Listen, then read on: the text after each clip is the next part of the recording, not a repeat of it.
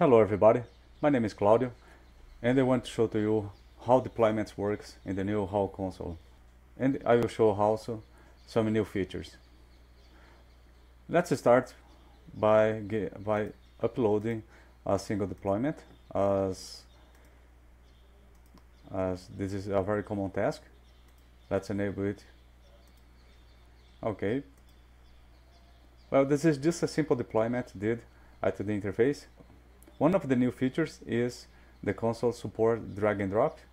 Let's go to the file system and let's do a drag and drop for this Hello World application, Hello World MDB. Also good. It just uploads the application, but it does not enable it by default. We need to enable it. We also can make a unmanaged deployment. Let's get another example here for the Hello World. We'll just copy the address.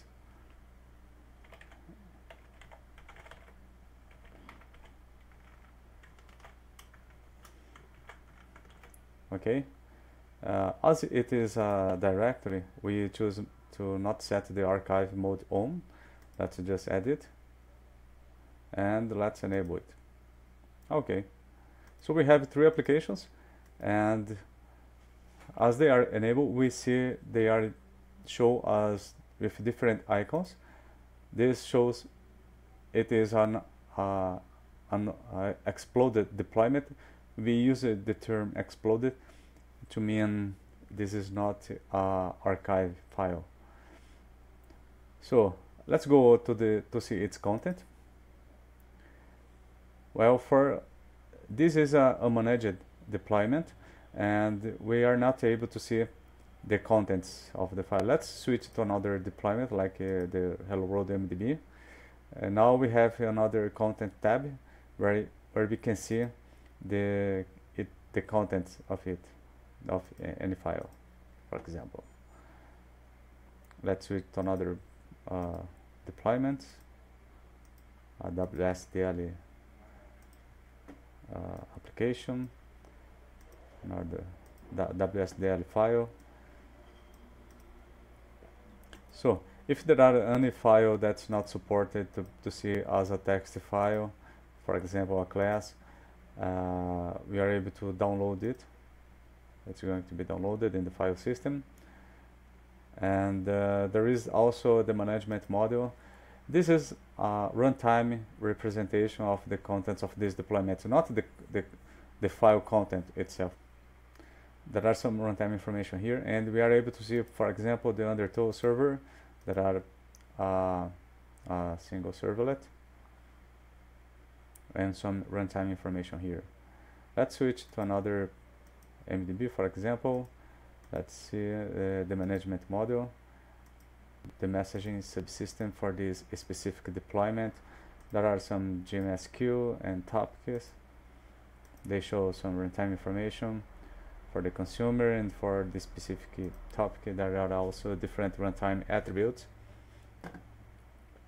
Let's switch back and to the deployments. Let's deploy another application so we can make some modifications to it. The kickstarts. Let's choose the kitchen sink. All right, let's go. Okay, for example, we can see the contents of the files, but we can't modify its contents.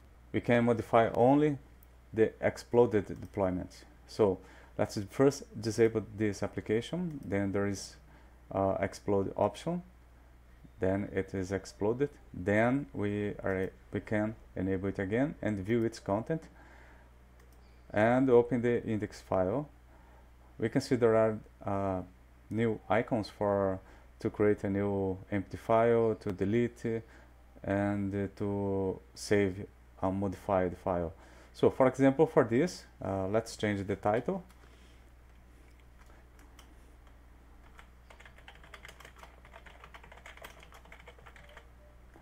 And save it. Okay, let's go back, and now let's open the application. Now it changed the header for the application.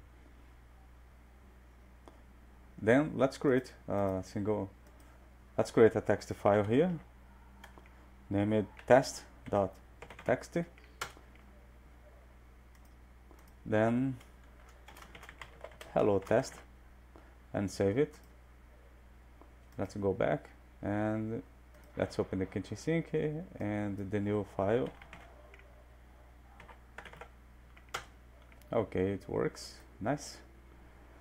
So I have deployed more applications to show what runtime information we are going to show in the runtime top level menu.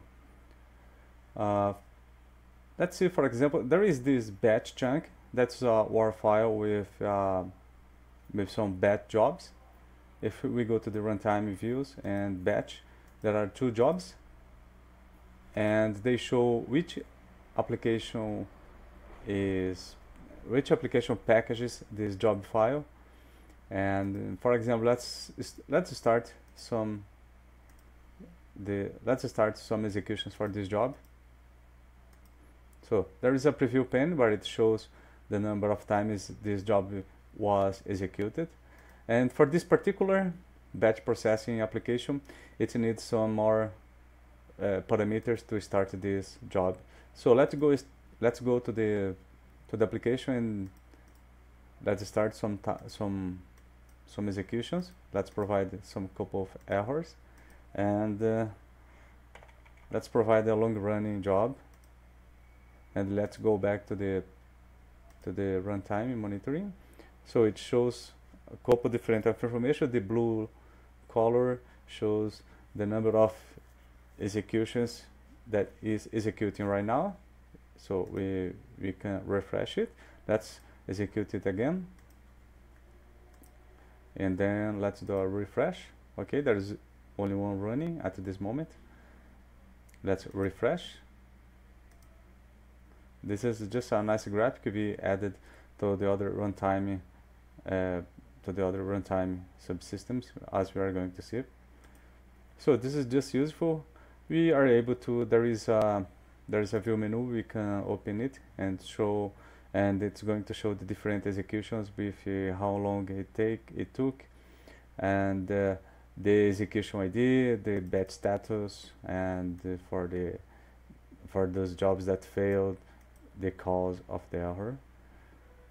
Then we can use the breadcrumb to switch to the other job. So that's it.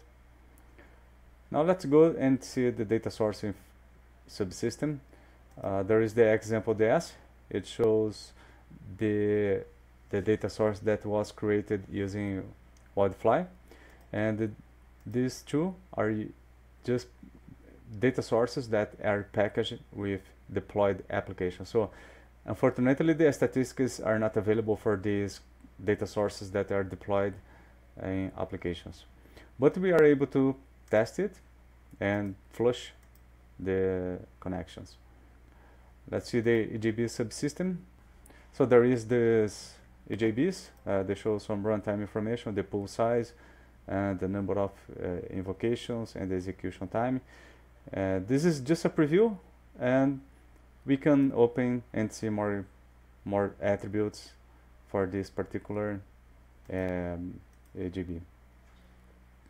Okay, let's go now to the JAX-RS.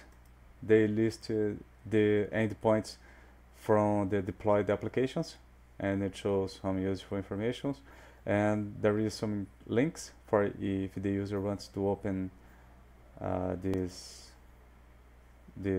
endpoint and provide some parameters. Okay, there is the messaging subsystem. There is a deployed application that packages that bundles JMS queue and the topic. You are able to see its contents. Now let's provide a test for this hello world queue. Let's go to the deployed application and open the application. Now it by default send some messages. Now let's go to the runtime messaging. Uh, we can see the number of messages that were already added to this queue, but there are no messages because it was already consumed by the MDB. Let's pause this queue for a moment and send more messages, and let's refresh and let's view its content. Now it shows the messages that are in the queue, and there are different set of actions, like for example we can expire, move, send to that letter, or remove this particular message. We can also refresh. Let's for example expire this message or remove and change priority and other actions. Now let's go back. We can now resume the consumption, the clients to consume this message. Now if you are going to see the contents, it's over because the client already consumed the messages. Okay, now let's see the web Undertow subsystem. Let's go enable the statistics for this particular subsystem, and there is some runtime information for this particular deployment from the Undertow subsystem, and we are able to see the number of sessions. And let's open the kitchen sink. There is one session because we had opened it before. There is also the batch processings with only one session. There are more information here for the HTTP listener.